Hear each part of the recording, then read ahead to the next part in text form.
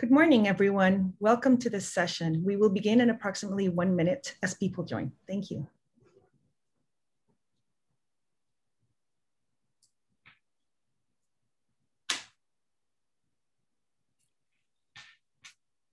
For those of you who are just joining us, thank you for joining us. We will begin in approximately 30 seconds.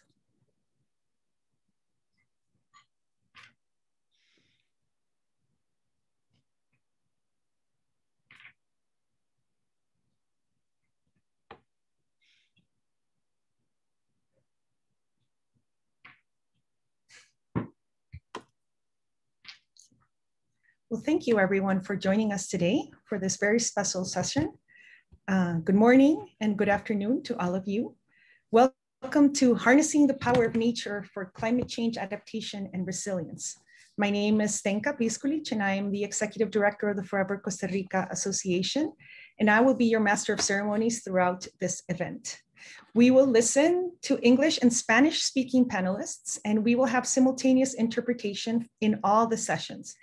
Este evento va a ser tanto en inglés como en español y contará con interpretación simultánea. Pueden activar el botón en forma de globo que está abajo en su pantalla para que puedan tener acceso también a la interpretación. The first segment will consist of opening words on behalf of Mr. Ben Lister-Binns, UK Ambassador in Costa Rica, Mrs. Marcela Chacon, President of Forever Costa Rica, and Ms. Fiona Clowder, Regional Ambassador for Latin America and the Caribbean for the COP26 Presidency. I would like to welcome you all to this panel for this first introduction. Also, as we begin our session, please feel free to use the chat section to share your name and country where you're participating from to give us all a better idea and a better sense of community of all the participants in this event. With that being said, I would like to invite Ambassador Ben Lister-Binns to offer introductory remarks. Thank you, Ambassador. The floor is yours. Thank you very much, and good morning, everybody. I'm Ben Lister-Binns. I'm the British Ambassador to Costa Rica. I'm here in San Jose, and it's my great pleasure to welcome you to this event organized by the British Embassy and Costa Rica por Siempre. Our event comes right on the heels of a tremendous visit to Costa Rica by the COP26 President-designate Alok Sharma, where he recognized this country's ambition to protect its biodiversity and combat climate change. On that note, I'd like to extend a very warm welcome to my friend Andrea Meza, Costa Rica's Minister of the Environment and Energy, who was instrumental in making last week's visit such a success. And Anne-Marie Trevelyan, the UK's international champion on adaptation and resilience, both of whom will be speaking to you shortly. I would also like to say a special good morning to Luisa Elena Guinand, Vice Minister of Peru's Ministry of the Environment. I want this event to help drive momentum for greater action on nature and adaptation ahead of COP26 in Glasgow this November, because we know that nature-based solutions, as well as reducing emissions, build the resilience of ecosystems, protect biodiversity, and provide a wide range of benefits for people. As you can see from the agenda, we have 2 half days packed with extremely interesting topics presented by exceptionally knowledgeable speakers. Today's session will center on nature and ecosystems-based adaptation, while tomorrow's will focus on the finance and policy side of things. I'd like to thank all the speakers who have given so generously of their time and their expertise, and to the many of you who have joined us today. I wish you all a productive couple of days, and I'm delighted now to invite Marcela Chacon, President of the Board of Costa Rica por Siempre, to say a few words. Thank you. Thank you very much, Mr. Ambassador, and thank you all, friends, for joining us this morning for this high-level event. It is an honor for me to open this event, and I would like to start by thanking the British Embassy in Costa Rica for this collaborative partnership in the design and planning of such relevant exchange platform. During the past 10 years, Forever Costa Rica has raised and administered funds for marine and terrestrial conservation forever. We were created to support Costa Rica in meeting protected area goals under the UN Convention on Biological Diversity by establishing a complete network of terrestrial and marine protected areas resilient to climate change with a stable source of funding. The topics to be discussed in this event are highly relevant regarding our mission of conserving nature forever while seeking and developing the opportunities to fund nature-based solutions. We are committed to supporting the High Ambition Coalition, the Leaders Pledge for Nature, and all endeavors of the international community to support higher ambitions. That is why, together with the government of Costa Rica, Forever Costa Rica launched the Forever Blue Fund, earmarked to ensure financial sustainability in the creation of new marine protected areas and increase the management effectiveness of existing marine protected areas. We have already raised $3.5 million that will be used to leverage additional international funds to be invested in reaching the goal of protecting 30% of the existing ones. We reaffirm our commitment to global goals and our pledge to support resource mobilization mechanisms to effectively deploy financial resources on the ground and in the water. We strongly encourage collective action and cohesion across regions and among countries as the best approach to tackle current and future goal environmental crises. We believe and thus we act. We are certain but we dream. We encourage and lead by example, and we know that the future lays in our hands, and we will make the difference because we care. Thank you again, and enjoy this great opportunity to learn, share, and to move forward in our joint efforts. I now give the floor to Fiona Clowder. Thank you. Thank you so much, everyone, for joining this meeting and also for the opportunity to speak at this important event. And I'd also like to thank Minister Metza, my colleague Ben and others in the embassy in Costa Rica, and all who were also involved in the visit last week of Alex Sharma, the COP President designate. And I think that visit really gave a valuable perspective, both on Costa Rica, but also on this region and some of the challenges that are faced. And today's event is a very important meeting at an important time and on an important theme of nature, adaptation and resilience. And that's a theme that needs more profile. It's a theme that's a crucial part of COP26. It's a theme that needs more action not just for COP26, but action for the longer term future. Our world is changing. This terrible year of the pandemic has caused us all to think and perhaps realize more about the world around us, and a world that is changing even further with the greater challenges to come from climate change. A world where understanding the interplay between people, nature, and the environment is even more important for the future of us all. This region has sadly been hit disproportionately but hard by the pandemic. It's a region highly vulnerable to the impacts of climate change, and it's also a region that holds much of the world's unique and precious nature, biodiversity, and ecosystems. Preserving that, protecting that, and understanding it is crucial for the future.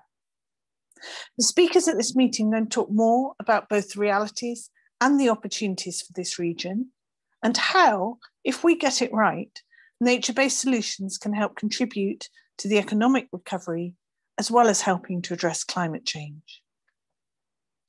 Under our COP26 presidency, and the conference will take place in Glasgow in November in Scotland, but there's a lot of work to do before then, and working with our co-host Italy, but all countries around the world. And so under our COP26 presidency, we're striving to encourage ambition from all countries to move to a net zero world. And that has 4 key elements. One around collaboration, so working together to resolve the trickiest issues across the negotiations that follow from the Paris Agreement. Mitigation, encouraging stronger action on NDCs, the nationally determined contributions by each country on reducing greenhouse gas emissions. And crucially on adaptation, developing stronger national adaptation plans and also ensuring donor countries address the gap between mitigation and adaptation finance. And on finance, we need all donors to come forward with ambitious commitments, where governments, multilateral banks, and the private sector all have a critical role to play. And that includes increasing finance for nature and finance for adaptation. And what we need on all of these elements is action, not just words, not just commitments, but real concrete action in the real world. And that's where you, every single one of you participating in this conference, can make a difference. We hope that our expert speakers will inspire you with ideas. Please do not just listen. Think about, what are you going to do? What action are you going to take? Whether you're a president, a minister, a city leader, a businessman, a scientist, a citizen, all of us can help address the future challenges of climate change. And in doing so, making the most of the opportunity to protect and preserve nature, to contribute to a green recovery, and to help adaptation and resilience. You, both collectively and individually, have the potential to make a difference in the world and in this region on this agenda. As the regional ambassador for Latin America and the Caribbean for COP26, I'm here to help, and in support of Alex Sharma as the COP President Designate, look forward to working with you on this important agenda.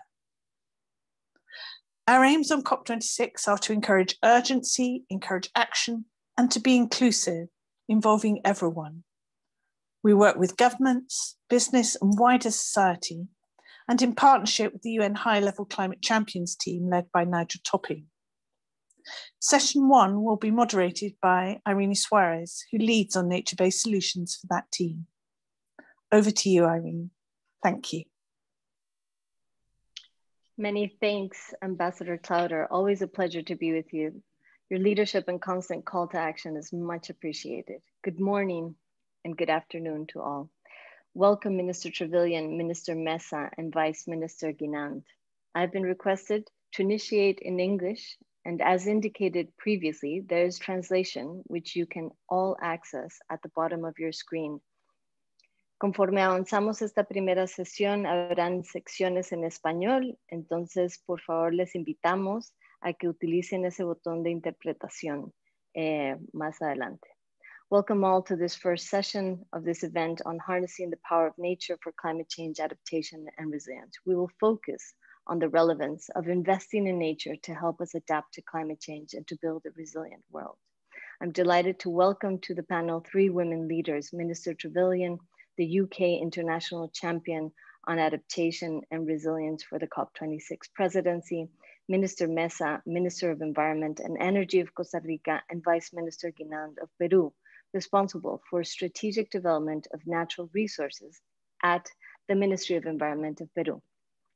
This first session will aim to frame this event in both political and scientific perspectives. The session will be divided in 2 segments. First, a high-level political segment, followed by a technical segment. I now invite Minister Trevelyan to speak. Please, Minister, you have the floor. Thank you so much. I'm delighted to be participating in this event today. I would like to thank my esteemed colleagues here today for their continued leadership on this important agenda. I would also like to extend a particular thanks to Minister Mesa for a very successful visit to Costa Rica by the COP President Designate last week. He was so impressed and enthused by all that's going on. Action on this important agenda could not be more urgent. The interrelated global challenges of poverty, climate change, environmental degradation, and biodiversity loss threaten our very existence. We know that climate impacts disproportionately affect those already most vulnerable, including women, young people, and indigenous peoples. And the global COVID-19 pandemic has amplified these challenges and stretched our collective resilience. Through Latin America and the Caribbean, countries are seeing the direct impacts of climate change today. Rising temperatures are impacting agriculture and health as tropical diseases become harder to control, and they are driving migration. Estimates for the future economic cost of climate change in Latin America could be between 1.5 and 5% of the region's GDP by 2050. We know countries cannot tackle these challenges alone. This is why the UK's Prime Minister recently launched the Adaptation Action Coalition in partnership with Egypt, Bangladesh, Malawi, the Netherlands, and St. Lucia. This will support countries to convert political commitment into tangible delivery on the ground. We greatly welcome Costa Rica's membership to the coalition and invite all other countries in Latin America and Caribbean to show their ambition and to join us too. Of course, national planning and action must be complementary to local efforts. So much of successful adaptation is in local knowledge and in local solutions, including through that best understanding of natural systems. So through the Adaptation Action Coalition, we will encourage all actors to champion the IIED's principles of locally led action to transform how adaptation action is planned and implemented. This means empowering marginalised groups to be part of decision-making and ensuring the finance is accessible to those who need it most. So I urge Latin American and Caribbean governments to share progress and highlight where further action and support is needed through the publication of their adaptation communications ahead of COP26. To meet this challenge, we need to work together and to use every tool in our arsenal. Nature is one of our most vital tools. Nature-based solutions for adaptation help protect people from disasters, support and create livelihoods, and can offer strong value for money. The transition to a net zero economy could lead to 15 million more jobs in Latin America and the Caribbean by 2030, including many in forestry and plant-based food production. And yet, despite this, it is estimated that nature-based solutions only attract around 3% of global climate finance. Siddhartha Dasgupta's recently published review on the economics of biodiversity makes the case that a fundamental change in how we think about and approach economics is needed. This is why, as my colleague Fiona says, the UK is putting nature, adaptation and resilience at the heart of its preparations for COP26. Over the next 5 years, the UK will spend at least £3 billion of our international climate finance on solutions that protect and restore nature. Alongside Costa Rica and France, we are leading alliances committed to protecting at least 30% of the world's land and oceans by 2030. Over the next 2 days, we will be hearing from policy leaders and experts on the benefits of harnessing the power of nature for climate change adaptation and resilience. I know that my colleague Lord Goldsmith is looking forward to discussing with you tomorrow how the Leaders' Pledge for Nature can help us put nature at the heart of a transformational green recovery. This coming year will be crucial, and I hope to work closely with you all in my role as COP26 ANR champion in the lead up to COP26 in Glasgow in November, as well as increasing global ambition and action on adaptation and resilience.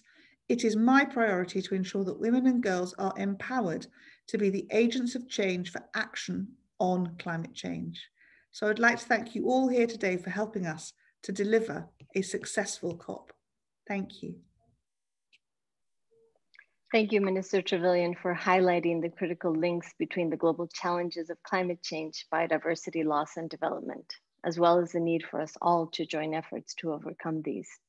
As you say, Minister, without a doubt, safeguarding nature and tackling deforestation will help protect the critical role women and girls play in the fight against climate change. Given that we have some more minutes with your presence, I wanted to ask a follow-up question on if you could elaborate a bit more on how the UK will use its position at COP26 to ensure that those at local levels are empowered to lead adaptation and resilience initiatives. It's such an important question. And I think we are in full agreement that finance and support must ultimately reach those who need it most. That is the most effective way to get the changes that we need.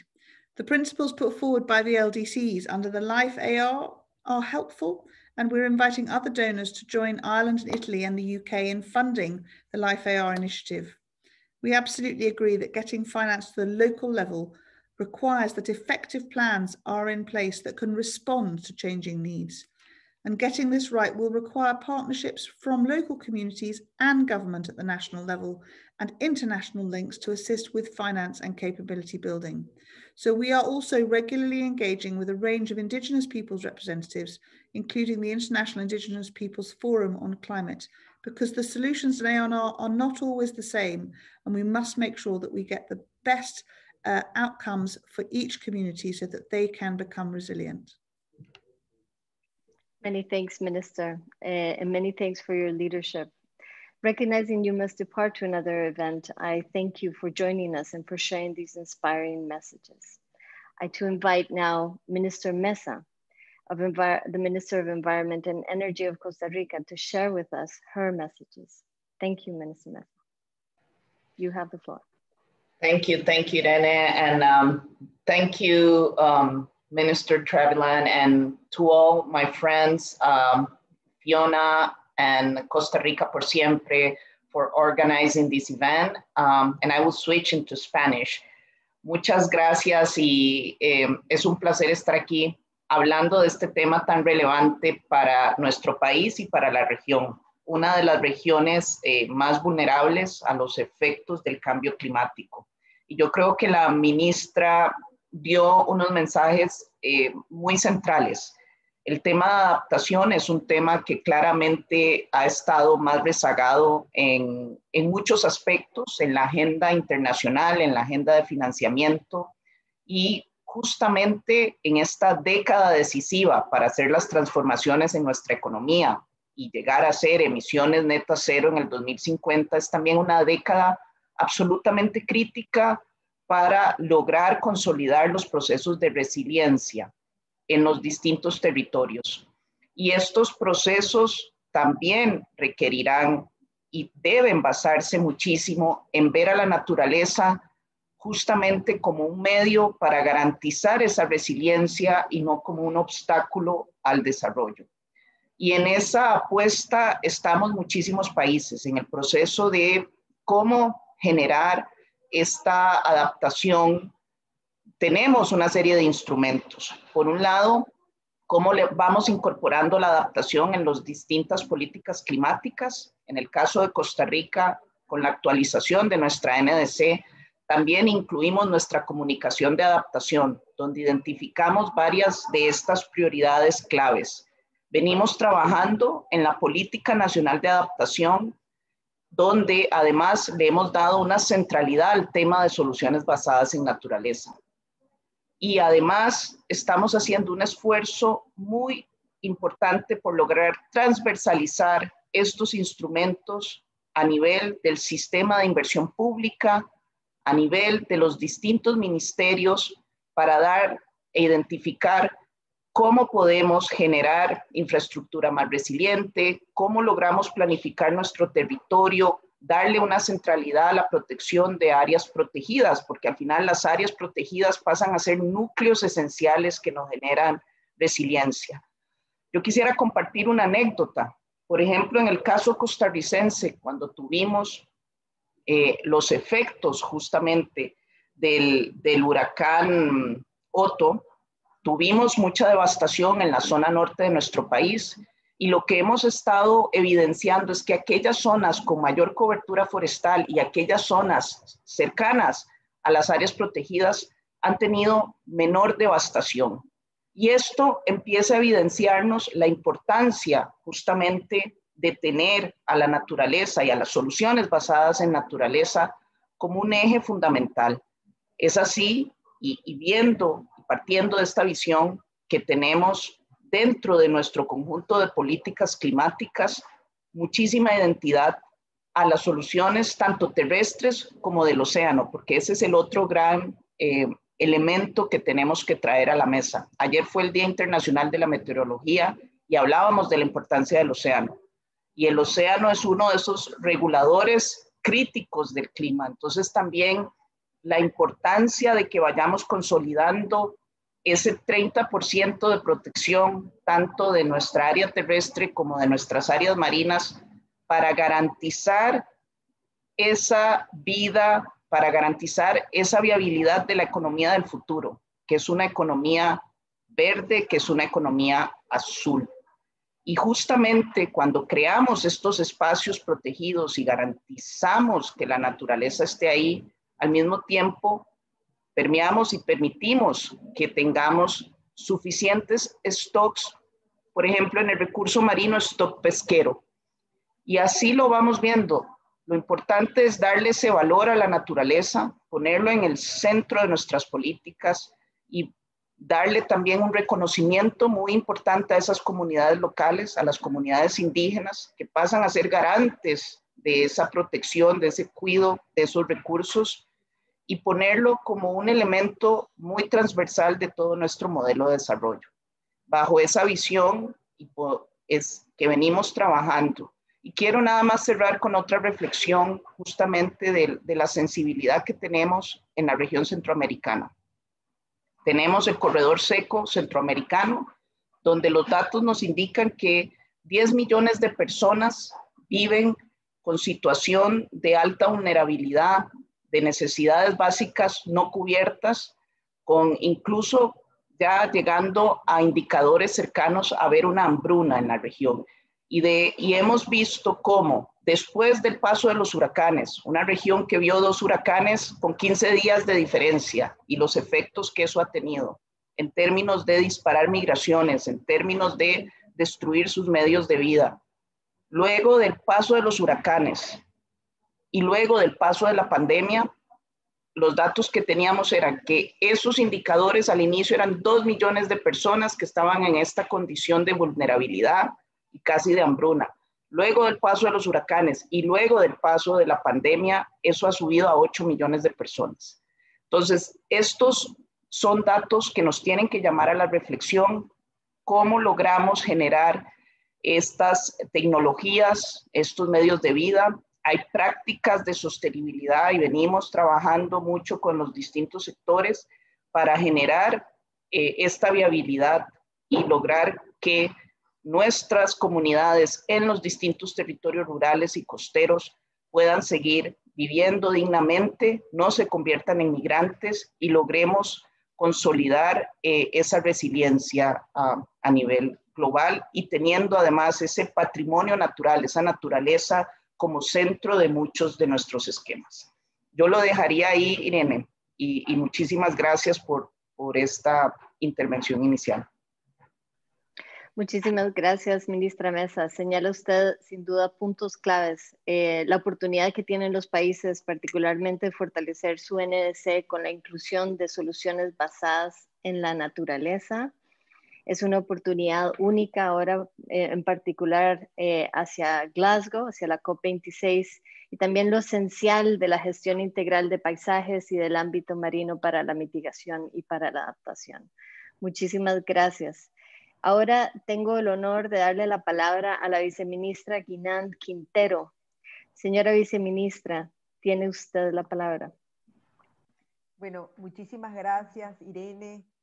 Un saludo especial traigo hoy aquí para la ministra Andrea Mesa, de parte de nuestro ministro Gabriel Quijandría, también a la ministra Trevelyan, a la señora Fiona, al embajador de Costa Rica, y quiero especialmente agradecer por habernos incluido en este evento del día de hoy, porque realmente sentimos las palabras inspiradoras iniciales que nos marcan un camino hacia, yo diría, ese compromiso, como bien lo señalaron al principio, que cada uno de nosotros, desde el rol que ocupe, tiene que poner su empeño en estos momentos.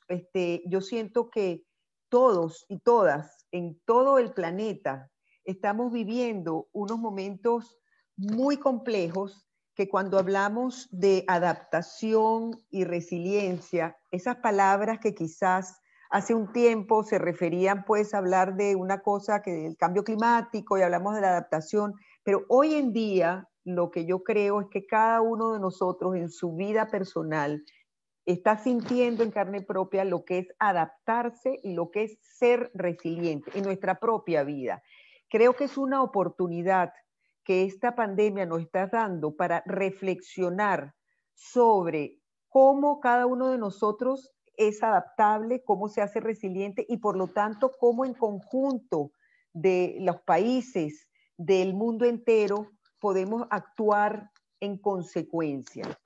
Si nosotros no actuamos para ser más adaptables y más resilientes, tenemos que enfrentar serios problemas desde el punto de vista de salud, como lo estamos viendo, desde el punto de vista económico. Y eso está siendo visto en todo el planeta. Esto significa entonces esa reconciliación de la humanidad con la naturaleza y con la vida. En el Perú específicamente, y en este gobierno que es un corto periodo que nos ha tocado, estamos comprometidos a realmente, yo digo que aprovechar este momento para continuar inspirando, para continuar avanzando. En ese sentido, en términos de cambio climático, el diciembre pasado subimos nuestra ambición a un 40% de reducción de gases de efecto invernadero en el Perú, y eso implica que esa elevación de la ambición, cómo verdaderamente la convertimos en acciones concretas. Lo que concierne a la agenda de adaptación, yo quiero mencionar que estamos en este momento justamente en la consulta, últimas consultas públicas de nuestro Plan Nacional de Adaptación. Y este Plan Nacional de Adaptación yo diría que es muy importante porque es un plan que es creíble, es relevante, es legítimo, tiene solidez técnica, ha sido consultado previamente y construido con el aporte de muchos sectores. Yo creo que aquí me quiero detener en la importancia que hoy en día desde el gobierno de Perú, en materia sobre todo de cambio climático y su relación con la conservación y uso sostenible de la biodiversidad, le damos a la articulación de los diferentes sectores. Yo a veces digo que realmente nuestra labor desde el Ministerio del Ambiente es desarrollar nuestras habilidades de diálogo, es decir, escucha primero, escucha activa de otros sectores para poder luego inspirar. Desde el Ministerio del Ambiente estamos realmente trabajando con el Ministerio de Economía y Finanzas, con el Ministerio de Producción, con el Ministerio de Salud, con todos los otros sectores que son los que realmente muchas veces le toca implementar, y más aún con los gobiernos regionales. Es algo muy interesante de destacar cómo el trabajo a nivel local con los gobiernos regionales y con las poblaciones campesinas y sobre todo las comunidades indígenas se ha vuelto una cotidianidad, es decir, con mucha frecuencia tenemos que estar coordinando y haciendo estas plataformas de diálogo para lograr realmente que esta implementación de medidas de adaptación y medidas en el territorio sean,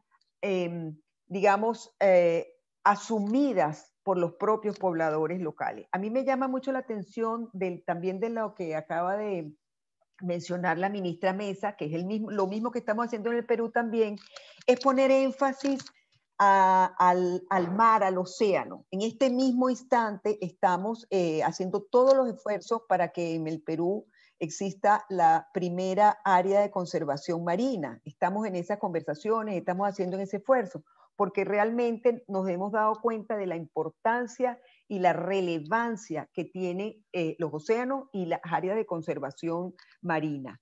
Es relevante también para el Perú su visión regional. ¿Y cuál es esa visión regional que nos hermana con otros países y que tenemos que verla desde un punto de vista ecosistémico. Tanto la cordillera de los Andes, y por eso la iniciativa de montaña y el tema de la desglaciación es un punto muy importante, y en ese sentido estamos trabajando en conjunto con iniciativas regionales. Y por otro lado, la Amazonía. La Amazonía es sumamente relevante y hoy en día hay que destacar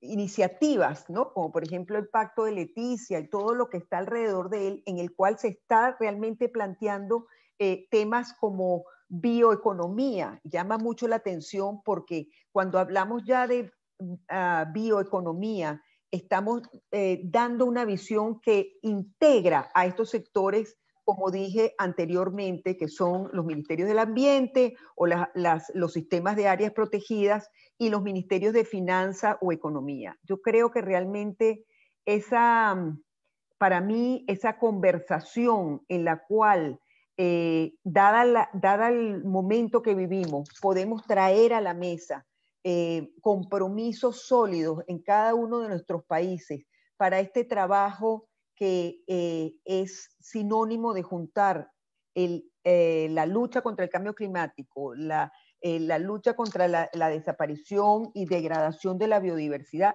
que está realmente inextricablemente ligada a promover un desarrollo sostenible en cada uno de nuestros países. Ejemplos concretos, esta semana estamos viendo la Semana del Agua en estos días, y el día de mañana o pasado mañana también vamos a tener unos elementos o documentos, por ejemplo, de gobernanza del agua, cosa muy importante. Y cuando hablamos de agua, nuevamente volvemos a este concepto de las soluciones basadas en la naturaleza, que tienen su correlato en las medidas de adaptación. Por lo tanto, al final creo que lo que estamos haciendo es juntando nuestras diferentes visiones de la naturaleza en un discurso que nos comprometa a todos y en una labor unánime, no solamente de países, sino de todo el planeta. Esas serían mis palabras de entrada. Muchas gracias, Irene. Mil gracias, viceministra Guinán. Sin duda, consideraciones del ámbito terrestre, como el Pacto de Leticia, y del ámbito de agua y de océanos son esenciales. Yo le quería preguntar sobre procesos inclusivos, y usted ya lo ha contestado ampliamente. Gracias por avanzar esos procesos inclusivos, usted y su ministerio, ya que esos son los que realmente hacen una diferencia en la ambición y en la acción a corto, mediano y largo plazo. Muchísimas gracias, viceministra. Aprovecho el tiempo de la ministra Mesa un momento, nada más para preguntarle sobre las medidas que pueden tomar los gobiernos para asegurar que las inversiones en soluciones basadas en la naturaleza generen más oportunidades para los medios de vida y en particular para la creación de empleo. Estos temas son tan importantes para nuestra región, que ha sido tan azotada por el COVID y también en otros países en vías de desarrollo. Ministra Mesa, en muy breves minutos, si usted nos pudiera ampliar al respecto, le agradecería muchísimo. Gracias, Irene. Sin duda fundamental, y yo creo que se trata de un tema de alineamiento, de darle coherencia a las distintas intervenciones en la parte sectorial. En la parte de agricultura, por ejemplo, es un sector que vive los efectos del cambio climático y donde se han venido identificando tecnologías que se pueden aplicar a nivel de finca justamente para mejorar la resiliencia, la competitividad. Y cuando encontramos que eso se une, esa es una manera justamente de facilitar la adopción. Ahora, necesitamos direccionar recursos para que los pequeños productores, los pescadores puedan justamente adoptar estas tecnologías en el campo. Y creo que ahí hay esfuerzos interesantes. Recientemente, justamente con nuestro programa de protección social, y todos los países en general tienen, estábamos viendo entonces cómo podíamos alinear estos esquemas o estos programas de protección social con inversiones que generen trabajo alineados a esa protección de ese capital natural. Y ahí, por ejemplo, se vio con pequeños programas, también dirigidos además a la participación de mujeres, por ejemplo, Más Mujeres, Más Natura, cómo hacemos que las garantías que nos da el IMAS sean una garantía que sirva para que mujeres puedan estar aplicando y haciendo tecnologías específicas en los distintos territorios. Ellas no tienen tierra muchas veces, entonces no pueden dar garantías, y estamos estructurando pequeños microcréditos también con parte del Fondo de Adaptación igualmente, para garantizar que puedan tener viveros, ayudar en esquemas de siembra de árboles, de cuidado de esos árboles, y así es una de esas visiones. ¿Cómo logramos entonces que los distintos fondos que tenemos a nivel del Estado podamos direccionarlos a que hagamos más empleos, de estos empleos verdes y de estos empleos azules? Y pasa muchísimo entonces por ese alineamiento. Cuando encontramos también por esa inversión en tecnología de identificar esto, cuáles son estas tecnologías, cómo logramos entonces que más árboles en el sector cafetalero, por ejemplo, que ciertas tecnologías con los ganaderos que venimos identificando igualmente, logremos escalarlas y llevarlas. Y esto garantiza muchísimo empleo en muchas de estas zonas rurales. Y nada más hacer esa reflexión, el tema de las microfinanzas como un tema también fundamental para garantizar que podamos ver a muchos de estos pequeños productores adoptando estas tecnologías. Mil gracias, ministra Mesa, por esas reflexiones concretas. Y nuevamente reconocemos la visión y liderazgo que proveen ustedes, viceministra Guinand y ministra Mesa, en la acción climática. Muchísimas gracias por su participación. Con estas intervenciones concluimos la sección política de esta primera sesión y procedemos ahora a la sección más técnica y científica. Como todos sabemos, la emergencia planetaria que enfrentamos hoy la conforman pues, la crisis de biodiversidad, de salud, de economía y de cambio climático. Enfrentar estas crisis requiere múltiples formas de liderazgo, incluyendo la política, el liderazgo de sociedad civil que mencionaba la embajadora Clauder y del sector privado. Contar con una hoja de ruta claramente anclada en la ciencia es esencial. Entender cuáles impactos debemos enfrentar es medular para reducir la vulnerabilidad. Por esta razón, es para mí un honor contar con la presencia del doctor Simone Lucatello en esta sección científica. El doctor Lucatello tiene más de 20 años de experiencia en gestión de riesgo y desastre, trabajando con cooperación y principalmente como investigador. Él es autor del IPCC, el Panel Intergubernamental del Cambio Climático, y nos hablará sobre los impactos del cambio climático sobre la región Latinoamérica y del Caribe. Señor Lucatello, tiene usted la palabra.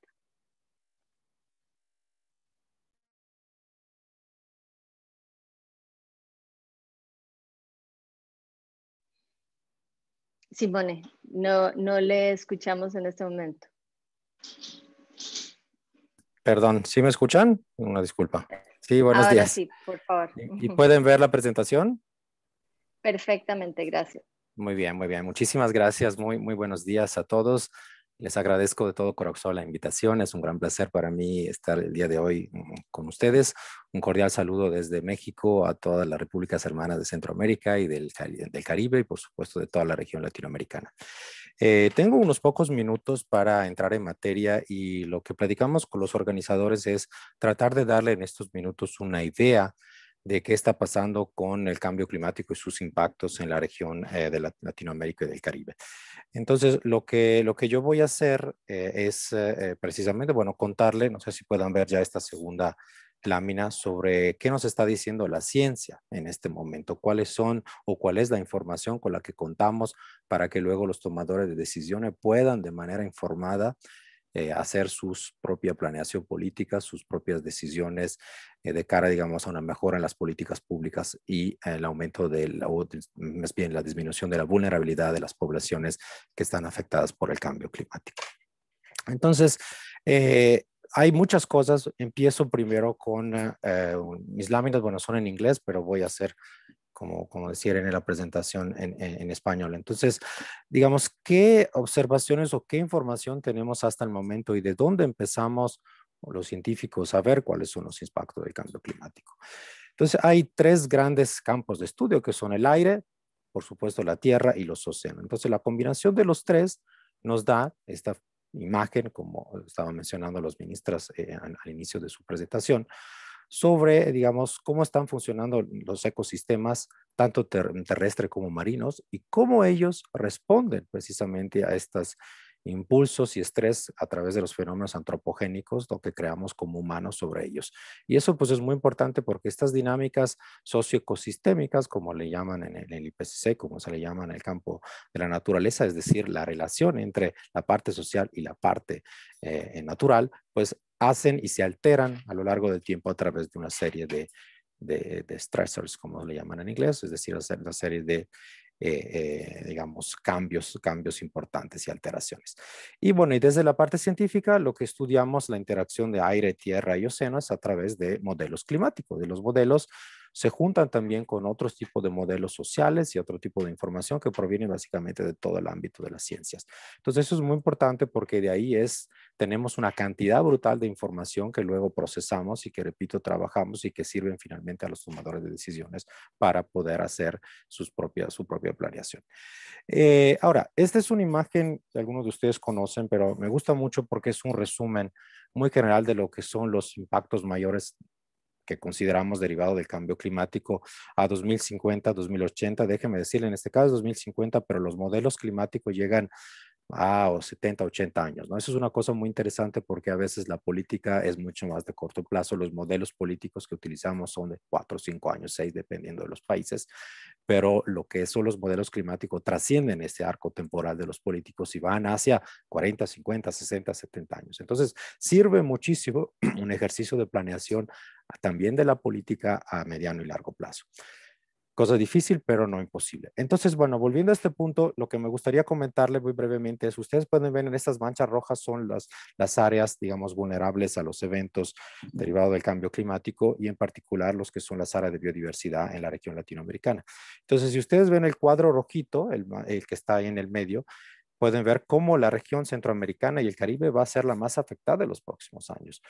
No solo por los eventos extremos, sino que por una combinación también derivada de la posición de los países, naturalmente los trópicos, etcétera, etcétera. Pero digamos que, fíjense que de toda la región, a pesar de que la situación es bastante difícil y compleja para toda la región, hay algunas partes que son mucho más afectadas en comparación a otras. Entonces, en términos generales, para la región, las proyecciones nos dicen que vamos a aumentar promedio las temperaturas de entre 4 y 5 grados, comparados a los niveles preindustriales, ¿no? del siglo pasado para toda la región. Los impactos físicos incluyen precipitaciones mucho mayores, un aumento de los que son las olas de calor y lo que son las puntas de calor, digamos, o los calores extremos que tenemos en la región, muchos mayores niveles de sequía y aumento de aridez en la región. Y por supuesto, en lo que se refiere, ya se mencionaba a los ciclones tropicales, que en nuestra parte, por lo menos de Centroamérica, es por supuesto mucho mayor en comparación a otras partes. La frecuencia de estas tormentas y de estos eventos van a ser muchos mayores, también con un aumento de los niveles del mar. Entonces, digamos, todo lo que son esas características que consideramos como señales de alerta de cambio climático, pues ahí están y estarán afectando constantemente a la región en los próximos años. Este es un mapa también muy interesante sobre el tema de aridez en la región. Ya se estaban mencionando algunas cuestiones. Ustedes pueden ver como en el caso de Sudamérica, las manchas rojas son las que nos están diciendo cómo en los próximos años y también de la información que tenemos, cómo ha ido el historial, digamos, de las temperaturas, el aumento de la temperatura y los extremos de calor han sido muy fuertes en la región latinoamericana. Y si usted recuerda, este año, en febrero, ha sido nuevamente y consecutivamente el 44 año consecutivo, digamos, y el 422 consecutivo meses de temperatura más altas en el siglo XX. Entonces, eso es muy importante que lo tomemos en cuenta porque le digo, son proyecciones que hemos tenido ya basadas ahora en récords históricos, no es solamente hacia futuro, sino que los que hemos venido teniendo y registrando en los últimos años. Entonces, esto llegó para quedarse y es lo que vamos a tener que manejar desde la perspectiva de no solo resiliencia, como mencionaba, sino que de adaptación y, por supuesto, de las acciones de mitigación. Otra cosa, y voy cerrando, sobre el Caribe. Aquí es un mapa de lo que pueden ver cómo podría afectarse el Caribe a 2050, 2060 por los aumentos de los niveles del mar. Lo que ven ustedes en rojo alrededor de los que son las zonas de mar, de las costas de las varias islas o de la península de Yucatán, es precisamente cuánto bajo podemos ir en términos de agua. Aquí mediciones varían, pero estamos hablando de 30, 50 hasta 1 metro, dependiendo, repito, de las zonas a las que se estamos refiriendo. Otra cosa que mencionó la ministra en Perú es el tema de cómo los glaciares tropicales, que es una cosa poco estudiada, pero es muy interesante, no existen solamente los árticos y los polos, sino que recordemos que los reservorios de agua que tenemos en la región latinoamericana son de los más importantes, después de Asia y en particular de la zona de Indo-Himalaya. Aquí en la región latinoamericana tenemos de las más importantes reservas de agua, le decía. Entonces, lo que vemos en la línea de color negro que está aquí en este plot, en esta gráfica, es cómo van disminuyendo las masas de agua y de nieve presente en los glaciares de la región, y eso significa que se traduce básicamente en menor cantidad de agua disponible para todas las poblaciones.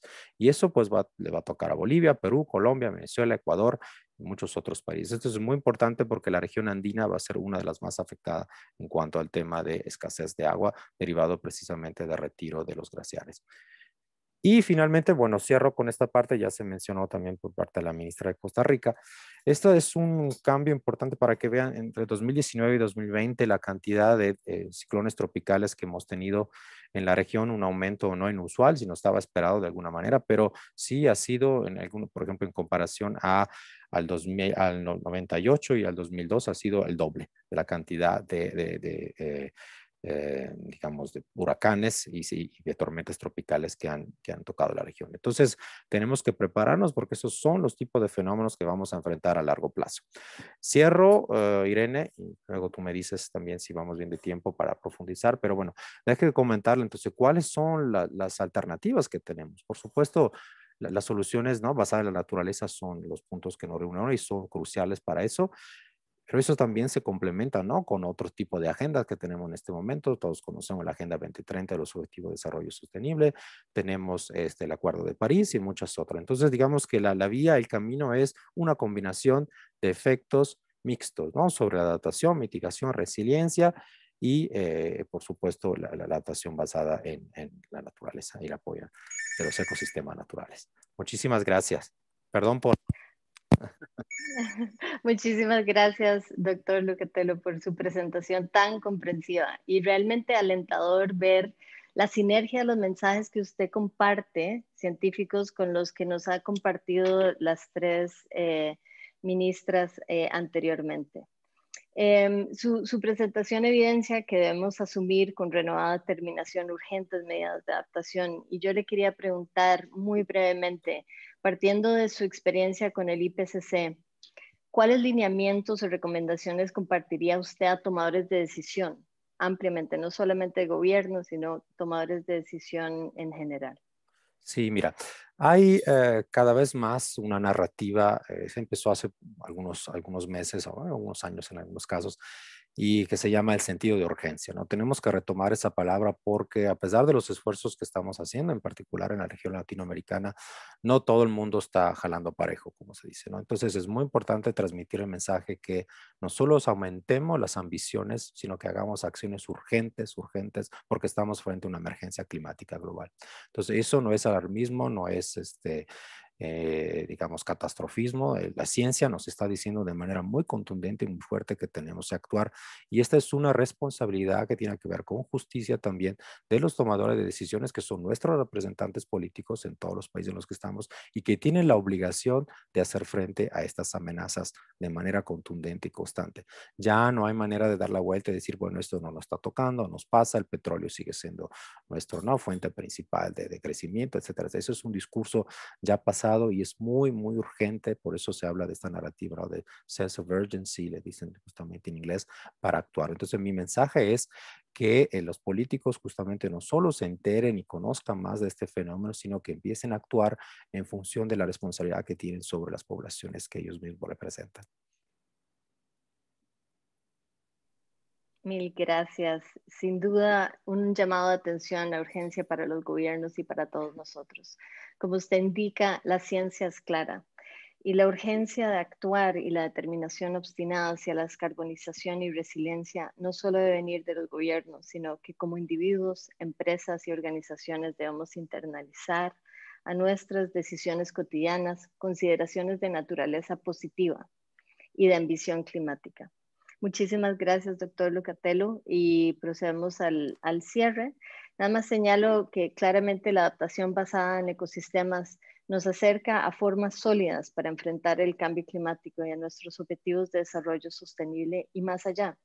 Acercarnos a la requerida transición al desarrollo regenerativo. Hago un último llamado a que se unan a las campañas de resiliencia y descarbonización, Race to Resilience y Race to Zero, para alcanzar los objetivos del Acuerdo de París. Todos podemos tomar decisiones de descarbonización y manifestarlas en esta campaña global. Los vínculos de estas campañas están siendo compartidas en el chat para que autoridades subnacionales, empresas, organizaciones de sociedad civil puedan unirse hacia la descarbonización y la resiliencia por medio de sus propias iniciativas. Estaremos escuchando en las próximas sesiones ejemplos de cómo los países están fortaleciendo su resiliencia al cambio climático a través de soluciones basadas en la naturaleza. Y porque esto también tiene un sentido no solamente social y de ecosistemas, sino que también tiene un sentido económico y de medios de vida. Yo quiero nada más agradecer a todos los panelistas, al doctor Lucatello y a todos ustedes por acompañarnos en esta sesión inicial. Les invitamos nuevamente a las próximas sesiones que son sumamente relevantes. Paso a usted, Zdenka Piskulic, la palabra. Muchísimas gracias. Muchísimas gracias, Irene, por moderar este panel. Muchísimas gracias a todos los distinguidos panelistas que nos han estado acompañando esta mañana. Creo que estamos arrancando de muy buena manera con una introducción importante a esta temática y justamente vamos a continuar. Vamos a darnos un pequeño descanso de media hora para que todos puedan estirarse, tomarse una tacita de café y nos volvemos a unir en exactamente media hora. Es importante que recuerden que necesitan ingresar a la página web para acceder al link de la próxima sesión. Justamente en la próxima sesión vamos a estar hablando sobre adaptación basada en ecosistemas, no solo hablando sobre la ciencia detrás de esto, sino luego, como mencionaba Irene, dando ejemplos prácticos de los países en América Latina y cómo se le está haciendo frente a esta temática. Así que esperamos que continúen participando, que continúen siendo parte de este evento tan importante. Nuevamente, repito, estaremos comenzando nuevamente en media hora, 9:30 hora Costa Rica, 11:30 hora del este en Estados Unidos, 4:30 hora europea. Muchas gracias a todos y nos estaremos viendo en próximos minutos. Gracias.